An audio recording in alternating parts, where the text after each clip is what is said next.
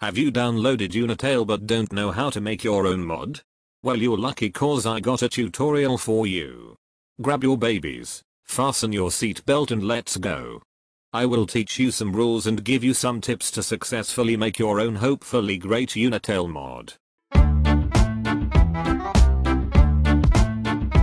It's always good to start with something simple rather than trying to make a Sans, Gaster, Papyrus, or Kara battle first like 99% of the Unitale modders. Although Lua isn't a complicated programming language, you'll still make mistakes. But don't give up, because giving up is the worst mistake.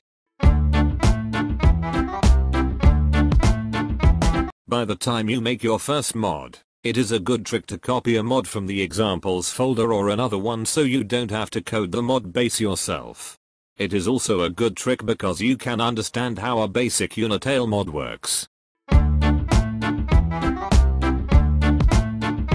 The documentation is a good way to learn Unitale specific functions and objects.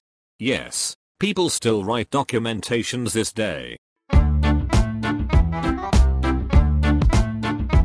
If this is the first time you're coding something yourself, I advise you to learn the basics of Lua first.